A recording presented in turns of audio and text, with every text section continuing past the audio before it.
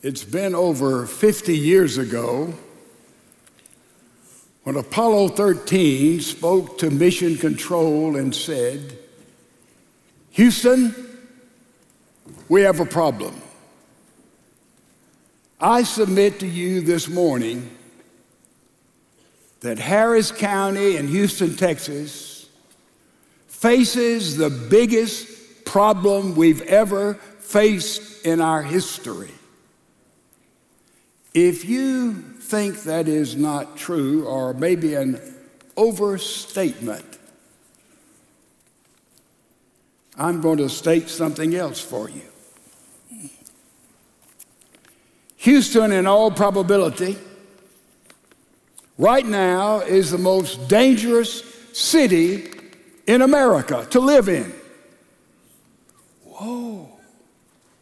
In all probability, Houston is one of the 2 or 3 most dangerous cities in the world to live in. Whoa. Those are big statements.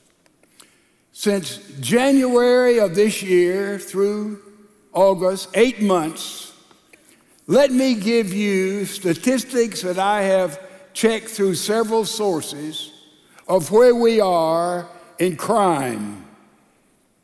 Listen carefully. Auto theft, 8 months, 10,166 automobiles.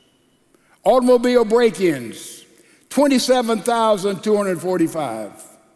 Burglary of homes, 4,486.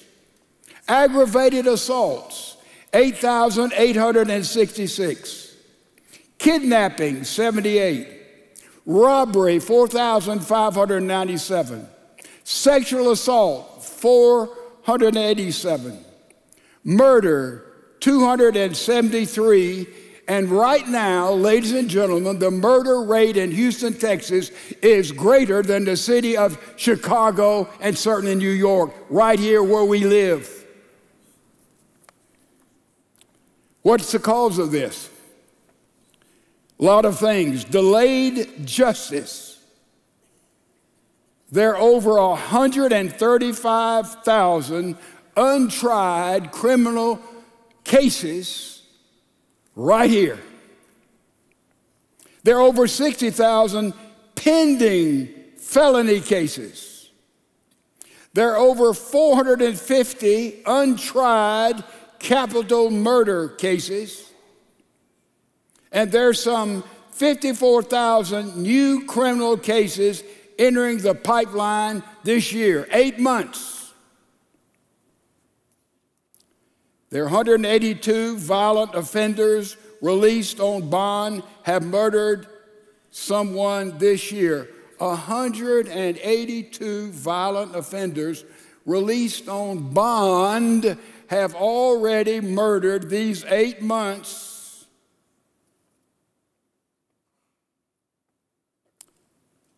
182 people. Turn back the calendar. Turn back the calendar. Repeat offenders, back in 2016, out on bond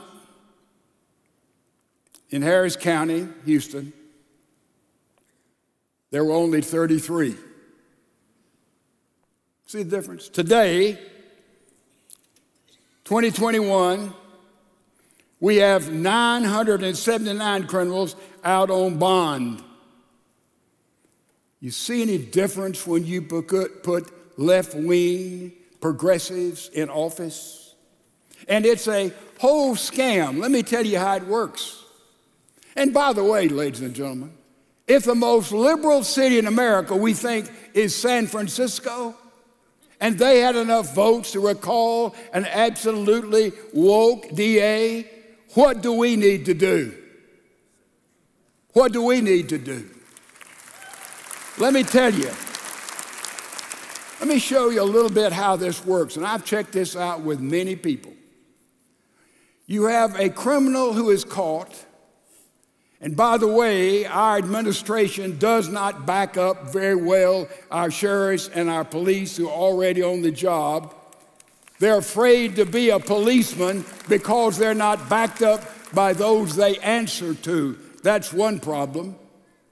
But how this works, you have someone who is caught or tried, and they go before a magistrate who is appointed by the judges.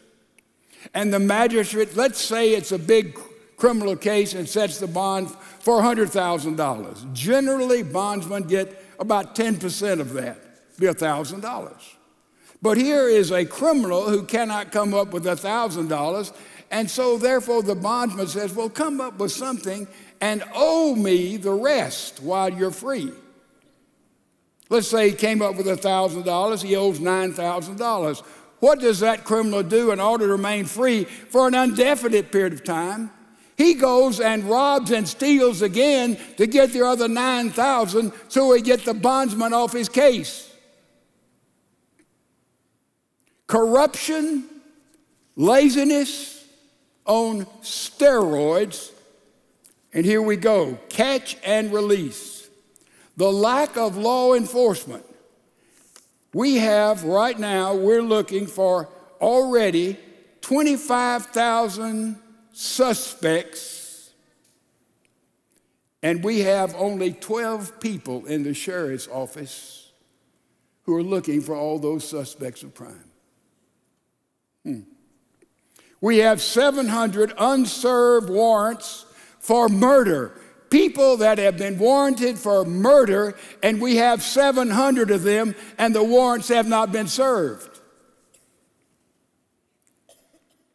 Police is short, it's staffed by over 2,000 officers we need, leaving accused criminals free to roam and commit more and more crime right here in our town, in our county.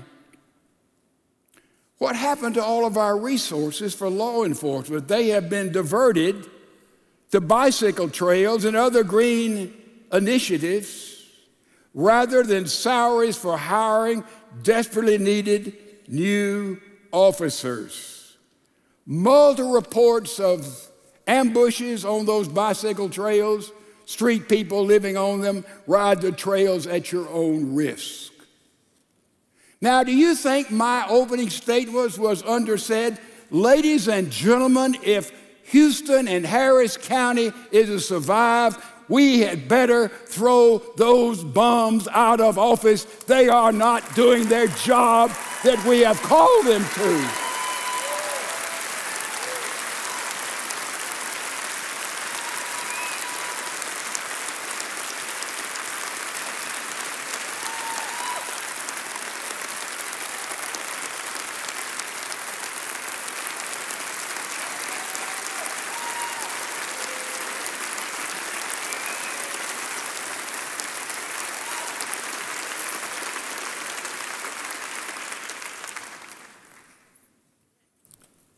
The federal government has, and so in a sense does the state and the local government has, what is called the balance of powers. The executive, the judicial, the legislative, but there's a fourth balance, and that is we the people. We the people.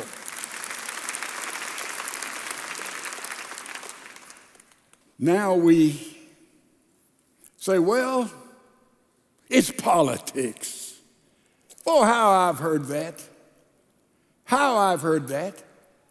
Someone did a little etymology of politics.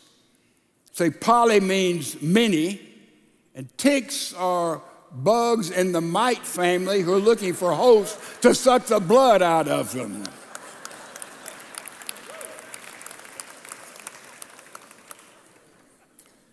But the true definition of politics is not that. Not that at all. Not the slime and the filth and the bribery and the payoffs and the undercovery and the lack of doing the basic responsibility we've elected them to do. Oh, that's the slimy part of politics. But you know the true definition of politics? You can see it from Mr. Webster. The total complexity of relationships between people living in society. The pure definition of politics is the relationships of people within a society, and by that standard, I say that's a pure, high, holy calling, and we have some people in the political realm, let me tell you, are godly men and women. Make no mistake about it, we just have far too few who are willing to sacrifice for the well and the goodness of the people. But this is the true definition. Therefore, we sign off on this, and therefore, listen carefully. Jesus was a great politician with a pure definition, because he was in the relationship business, was he not? He established where you and I can have a relationship with God in Jesus Christ. He established we can have a good relationship with ourselves. He established where we can have a relationship with others. So Jesus was a divinely appointed, given politician in the purest sense of the word. But we live in a woke society. Once again, we go to definitions. You go to Google and Google woke, and let me show you the definition they'll give you. Woke, aware of and actively attentive to important facts and issues. Boy, that makes all of us woke, doesn't it? But what is the actual definition of wokeness? Let me see what that is. Authoritarian worldview that seeks to destroy foundations of Christian faith by overpowering, overwhelming, and canceling those who do not adhere to their godless ideology. That is the wokey people who are practicing this in our society.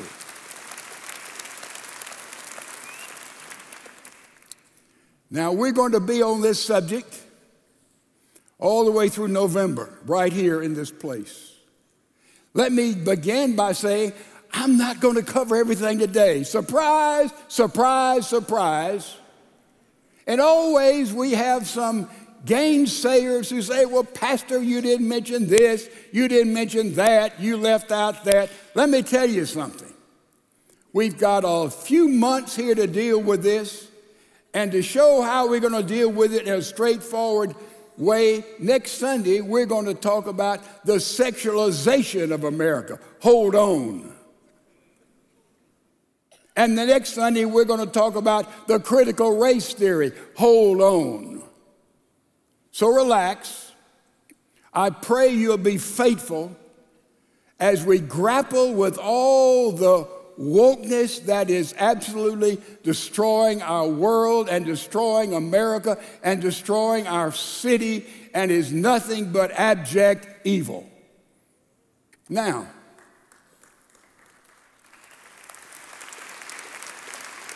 the question somebody's already asked me this morning, as I said a little bit of these statistics, they said, you know, we didn't really know, did you? We didn't really get all this. And what has gone wrong with us in our culture? Why has the church been asleep in this critical moment of history? It has happened before. You look at the book of Revelation, you see there in chapter number 3, Jesus is writing to the church, and he's writing to various churches, 7 of them to be exact. And he comes to the church at Sardis, and it sounds like the modern church in America today. Look at what he says. I know your deeds, and you have the reputation of being alive, but you're dead. Wake up. Strengthen what remains and is about to die, for I have found your deeds unfinished in the sight of my God. Remember, therefore, what you have received and heard, hold it fast. and repent. And if you do not wake up, I will come like a thief, and you will not know at what time I will come to you. To the church at Sardis, he says to all the churches today, wake up. Wake up. The church in history many times did not wake up. And therefore we ask the question, why has the church, the total body of Christ, basically been asleep? What has happened to us? What took place? First of all, I would say there's a misunderstanding of church and state. And I've dealt with this many times, but you need to hammer this in your mind. It's an idea that somehow the church could be separated from the state, and therefore the church needs to be silent, particularly in the area of politics, when Jesus was the consummate politician that dealt with relationships, but the church has been silent. When there is a vacuum, what happens? Nature abhors a vacuum, and something fills in. Look at Korea today. South Korea is the most Christian nation in the world. North Korea, you go there and try to build a church, try to preach the gospel of Jesus Christ. It would not be tolerated. Look at nations around the world. Freedom of religion is long since gone to the Muslim countries and many Western countries. There's this wall of separation of church and state. In the United States, we see it standing, and what has the church done? I thought about the story of the news reporter who went into a bar and he had his mic with him. And a good old boy redneck was down there in happy hour, you know, one of these guys who know everything and are street corner philosophers and cowboys, and he was drinking from a mug over there, and the reporter went over there and said, "Could I ask you a question?" He said, "Oh, shoot, just ask me anything." He took another gulp. And the cameraman was there and put the mic in front of him. He said, "What are the two biggest problems in America?" And he said, took another drag and said, "I don't know and I don't care." He said, "It's amazing. You got both of them right in the first question." Apathy, asleep, at ease in Zion would be the biblical terminology for it. We don't understand separating the church and state. Get this once and for all. I've dealt with it many times standing right in this place. The idea that there is a wall between church and state, the way it is interpreted by left-wing progressives, is totally inaccurate. You do not find that phrase in the Constitution, the bylaws, or any of our foundational documents. Where did it come from? When Thomas Jefferson was elected president, most of the Christians in the colonies opposed him. They said he was not a Christian, which was right. At best, he was a deist. But all the Baptists voted for him. Interesting. All the other Christian denominations voted against him, but Jefferson was elected. And therefore, after he was elected, a little Baptist association in Danbury, Connecticut, wrote him a letter of congratulations, and they said, "Mr. President, we hope you will stop the establishment of religion in all of the colonies." Now, what does that mean?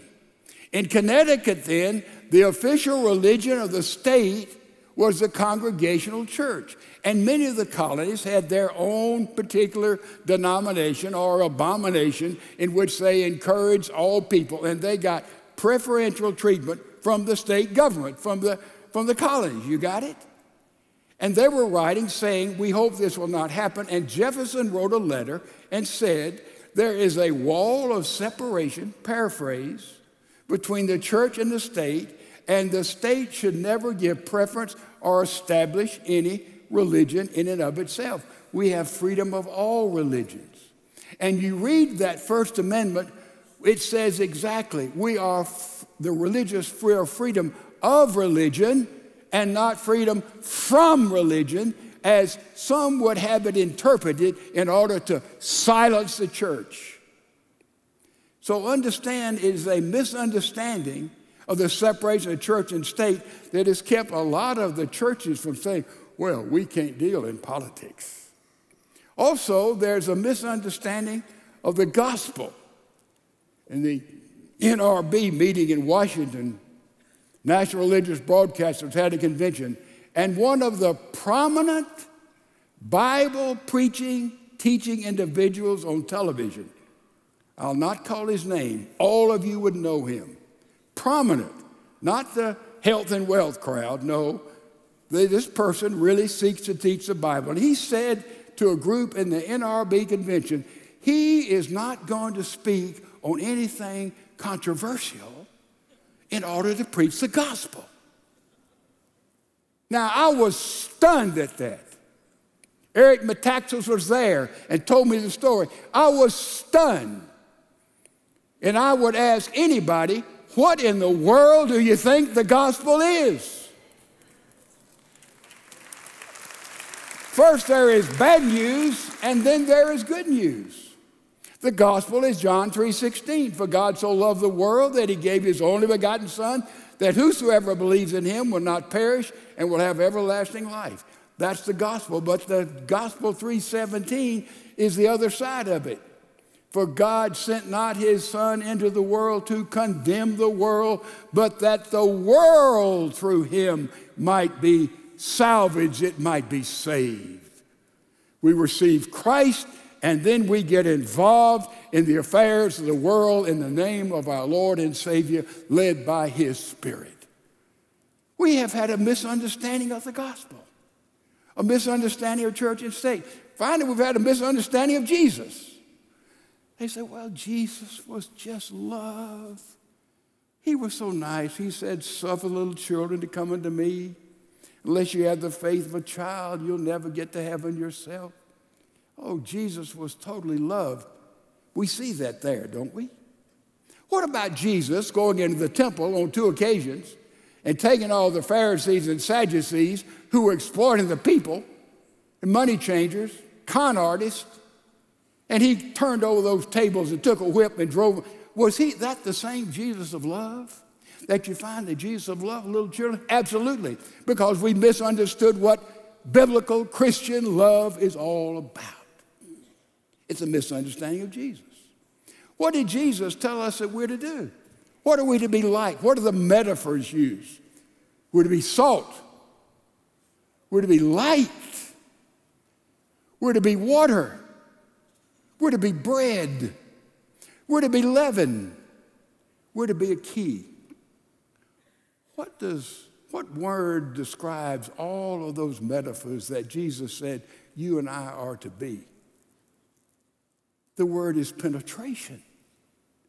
Salt has to penetrate the food to give it taste.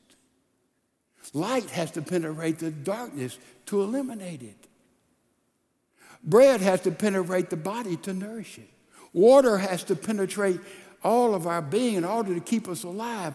A key penetrates a lock. The leaven gets into the bread in order for it to rise up. You see, the key word, we are assigned to penetrate, and we're to penetrate every area of society. We misunderstood Jesus. So, the church has been silent, misunderstood the meaning of separation of church and state. And then we say the church has not understood the gospel, and the church has not understood Jesus. And then what happens? We have forgotten the 3 basic institutions God in Christ established. 3 basic institutions. I want you to look at them with me in the book of Colossians, chapter number 1. In other words, God said all of the world is to be founded on these 3 institutions. And look at what the institutions are. 1 Corinthians, chapter number 15. The Son is the image of the invisible God, the firstborn of all creation. That's reference back to Genesis, the establishment of the family, Adam and Eve, be fruitful and multiply. And he says, for in him all things were created, things in heaven and on earth, visible and invisible, whether thrones or powers or rulers or authorities. All things have been created through him and for him. He is before all things, and in him all things hold together. That is the government. God in Christ created the family, he created government, and finally he created the church. He is the head of the body, the church. He is the beginning and the firstborn from among the dead, so that in everything he might have supremacy. God has taken his power and he has given it to the family. He's given it, handed it right down to the government, and he's handed it to the church. And each one of those have job description in the Bible, how they ought to function. The family is the basic institution of society. God invented marriage, male and female. Leave, cleave, one flesh, no shame. He invented marriage. And then in Deuteronomy chapter 6, he gives a formula for it. He talks about, first of all, the Ten Commandments in Deuteronomy 5. Deuteronomy 6, that is the Shema, in which he told the head of the family to meet every day. And when you wake up, when you go to sleep, when they go out the door, you teach your children. You live it and you teach it, and that's the job description for the family. And then he gives a job description for the church. And this is where we have mixed up. We have messed up is the role of the church in the 21st century. Now, Norm Mason gave me this term. It's not original. And he says, what is the purpose of the church? You know what it is? Well, you remember the church. What's the purpose of the church? It is to fulfill the Great Commission. And the Great Commission is mentioned by Jesus after he was resurrected from the dead 5 different times. Look at it. 5 times. John 20, 22, Matthew 28, 16 through 20, Acts 1, 1 through 8, Mark 16 through 15 and 18, Luke 24, 44 through 49. You know, when Jesus mentioned 5 things, something 5 times, after God had raised him from the dead, do you think that's important? You know, do you think it has significance? He is saying simply to you and to me, we are to carry out the Great Commission. Go ye therefore into all the world, make disciples, baptizing them in the name of the Father, the Son, the Holy Spirit, teaching them to observe all things, whatsoever I've commanded you, and lo, I am with you right to the end of the world. What's he saying? The first thing he's saying, we are to baptize, we are to win. That's the first part of the gospel. The second thing is we are to teach. And that's the function of the church. And we are to become, get this phrase,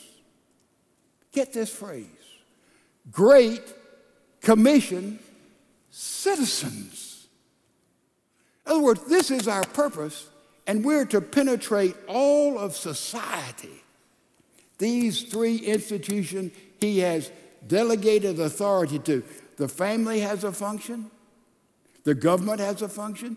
Read the government's function in Romans chapter 13. It says clearly, the government has the power of the sword. And by the way, just parenthetically, do you realize if the American citizens would simply and plainly obey what the people in blue tell us to do from sea to signing sea, do you realize 99% of all the junk that we have would be done away with? Just obey. You say, well, there's some rotten apples, but there are 1 in a million who wear the blue and seek to protect us every day. I am 100% for those who enforce the law.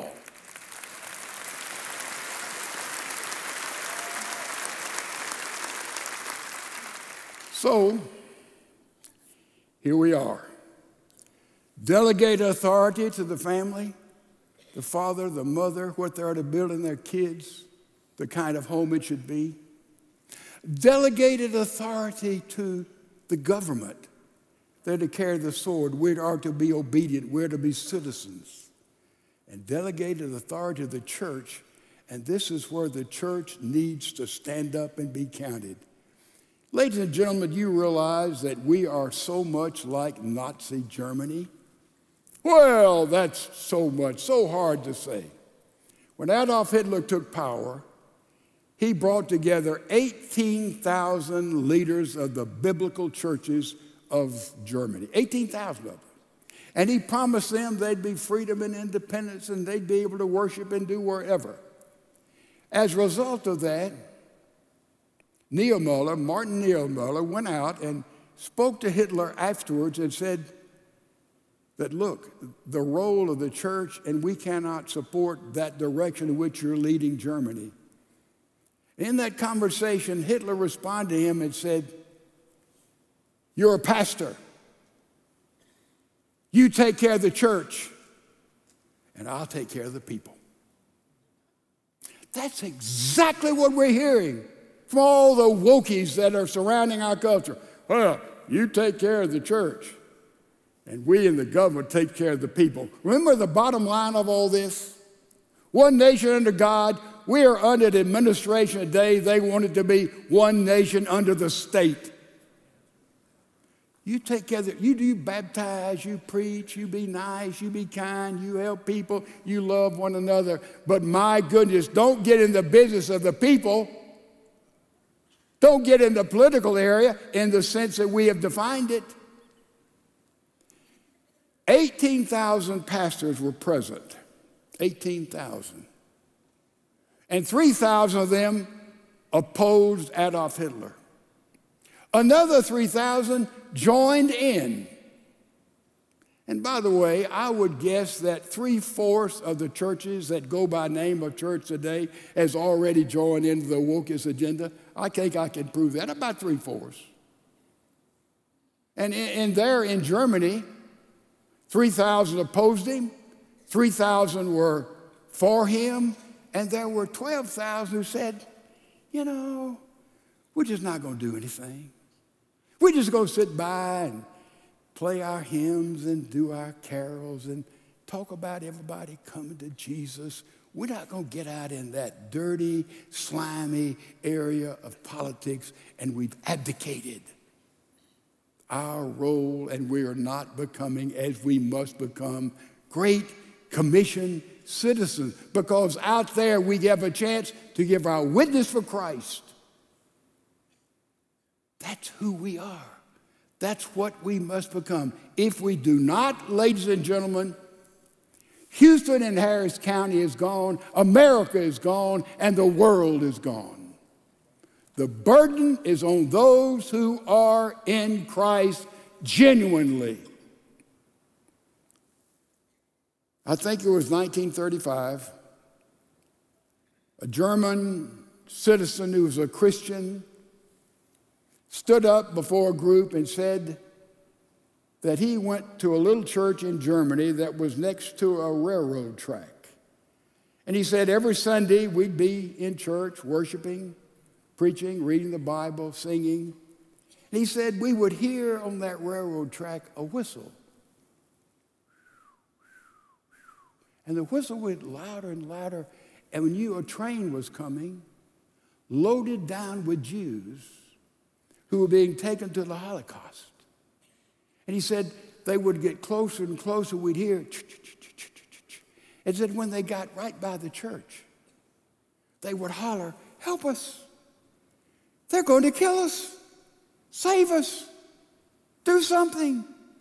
And he said it happened so many Sundays that it was disturbing church, and therefore they would turn the organ up louder, and they'd stand and sing the hymns more resoundingly.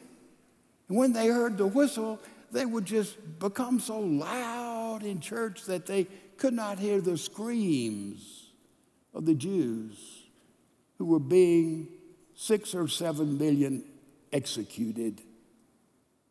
And he said, today, as an old man, I have nightmares, and I hear that whistle in my nightmare. I hear that whistle in my nightmare.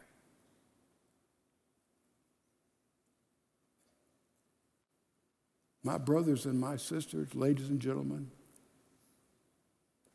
down the road in history, if we see the devastation of the Judeo-Christian culture which we've established in the Western world and America, you and I, those who are alive, will hear a whistle and remember perhaps how we did not take the challenge of the hour and stand and engage the godless culture in which we find ourselves. We'll hear that whistle. What's the answer? How do you get over a nightmare? You wake up. That's what you do. You wake up. And that's what we must do as members of the family of God.